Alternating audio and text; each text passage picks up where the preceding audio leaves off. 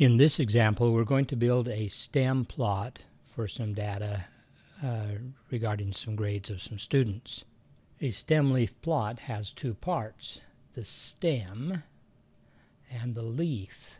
The combination of the stem and the leaf represents the numbers that are in the data set.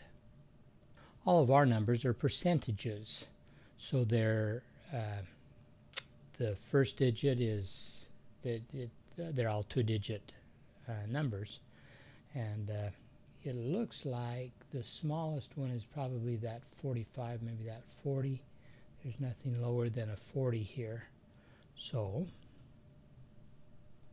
let's consider the stems of all the 40s, all the 50s, all the 60s, 70s, 80s, 90s, and if there's any hundreds. There aren't any, so we'll leave that particular one blank. There's a 62, so we'll put a 2 right there. There's an 87, so we'll put a 7 right there. See how we're reading 87, 62, and so on. There's an 81.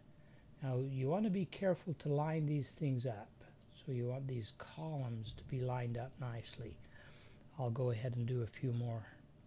Okay, so I've just been working through this list. Notice that there's the 62, the 87 is right there, the 81. See that 1 right there means that there's an 81. The 69 is right there, the 87 is right there, the 62 is right there, and then finally the 45 is right there. Be sure that you're keeping these columns lined up as you're writing the numbers down. So next in our list is that 95, the 76, and the 76. Do you see where the 95 is? And then there's 76 and 76. Careful to line these up as we go. The next one is another 62, so we'll have a 2 over here in the sixth row. Another 62, another 71, one there, a 65. 65 will go here. And continue. So take a minute and check the new ones that we put in. That last one was an 87, which is right there. And you can read all of these data points in the stem leaf plot. Let me finish out the plot so you can see the rest of it. The times that I use a stem leaf plot is when I want to see the shape of the distribution of maybe a set of grade scores in this case, and I want to just be able to quickly do it. I almost always do stem leaves by hand.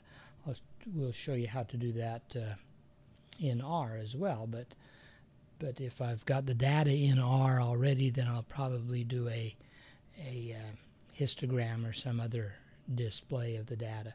But notice that I'm getting a shape of the distribution that seems like maybe it's slightly skewed to the left because the smaller scores seem to trail off a little further than the upper scores. It's almost symmetric though. So now let's look at the second step. Once a stem leaf has been created, we could now look at each one of the rows and sort them in order from smallest to largest. So we're going to do that in each one of those rows. In this next one, it starts out with a 0 and then a 1. So in the 80s, we've got an 80, an 81, an 84, an 87, actually 3 87s, and then an 89. So once we finish this, we're going to not only be able to see the shape of the distribution, but we also have our data sorted. Again, try to be careful and keep your columns lined up so that you're getting the shape of the distribution as you go along. So in the 60s, we've got 3 62s, a 64, a 65, a 67, and a 69.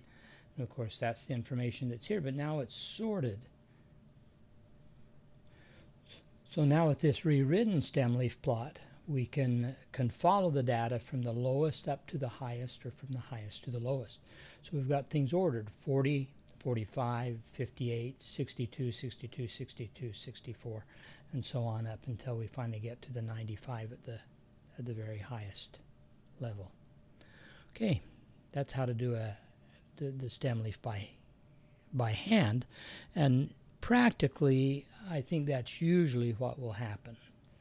So here I've pulled up an R console. I've typed in all of that data, and so now I've got this object X which contains all of the data, and we can look at the stem of X, and